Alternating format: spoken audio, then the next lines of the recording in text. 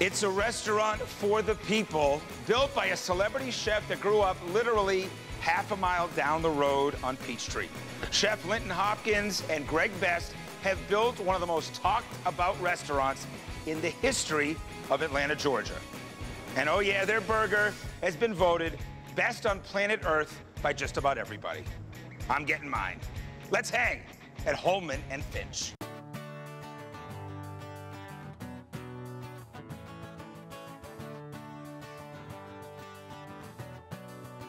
This road, Peachtree, right in front of us, was a dirt road when my grandfather was a boy. I grew up half a mile from here. I live half a mile from here. My father grew up half a mile from here.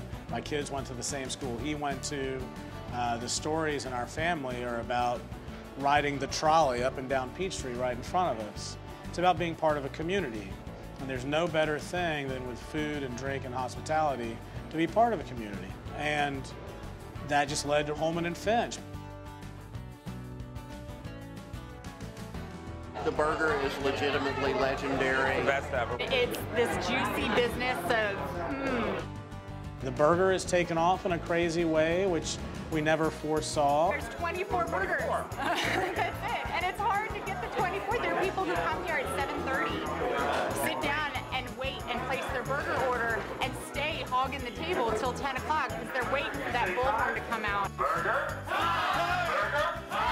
It's just so much fun. It's like an Atlanta moment. Yeah, and if you sit on the edge over here, which is a lovely little spot, you can literally watch the assembly line through the window, the whole business, and it's fun. It's like watching Picasso.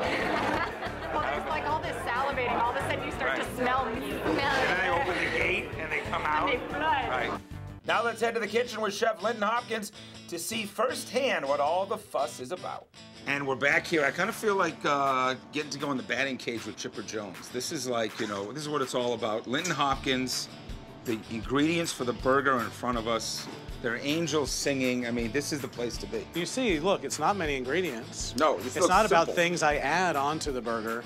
It's great American beef, fresh bread from our bakery. You got shaved onions. Where'd you get that? Anywhere fancy? So this is Kraft American cheese. Kraft American, I've heard of it. And if you look at it, what's so great about Kraft? He invented American cheese. Literally.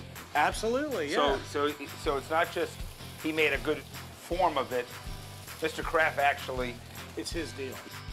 Just look at that. Yeah, no, it's hard for me to look at and stand next to you. Not that you're not a handsome man. I mean, you don't get any.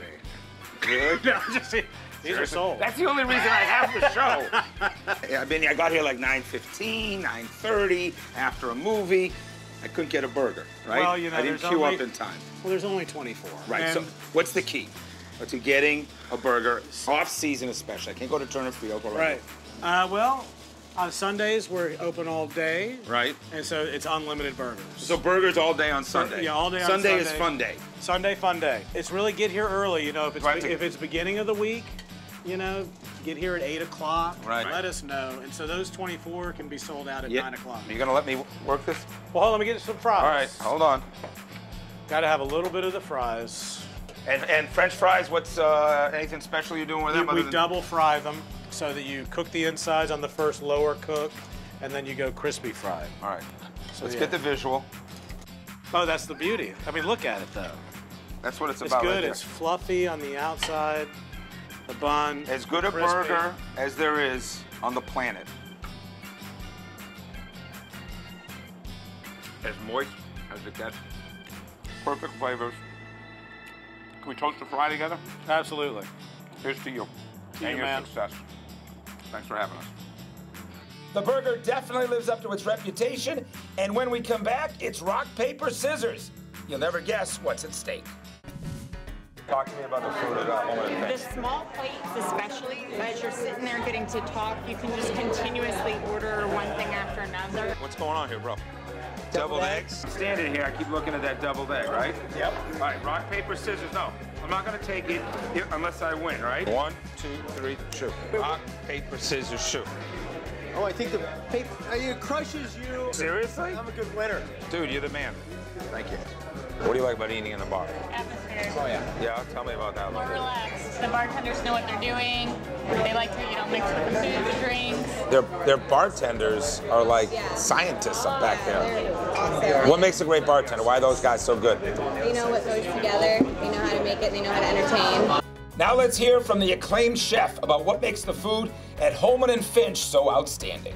This is just a glorious looking plate, a glorious looking table of food. Sure. Well, it's fun. I mean, you see the charcuterie plate of Georgia, got our cheeseburger, of course. Some of what you talk about, even folks watching on TV, it may get intimidating. You guys try to understand too, it's still about great tasting food. And and we want no pretentiousness. And it's weird that we live in a culture now where from scratch is somehow highfalutin. Right. We just cook from scratch. I didn't grow up in restaurants. My mom cooked from scratch. My grandfather made vinaigrette every night, just a little peanut oil and mustard. And, I mean, that's how we eat. When we talk to our guests about it, you know, we're just unassuming and like, hey, eat this because it's good. Right. You know, it tastes really good. Right. And I'm going to do something for you guys. You're on the show. Once this airs, you have a chance. You guys may make it in that restaurant. Oh, yes. Yeah. Thank you. So nobody knew those guys until they were on LA. 5 years we've been freaking I know, you've been I know. waiting. I've been calling. You never returned my calls. Listen, I've been very busy. Cheers. I think you guys have a shot.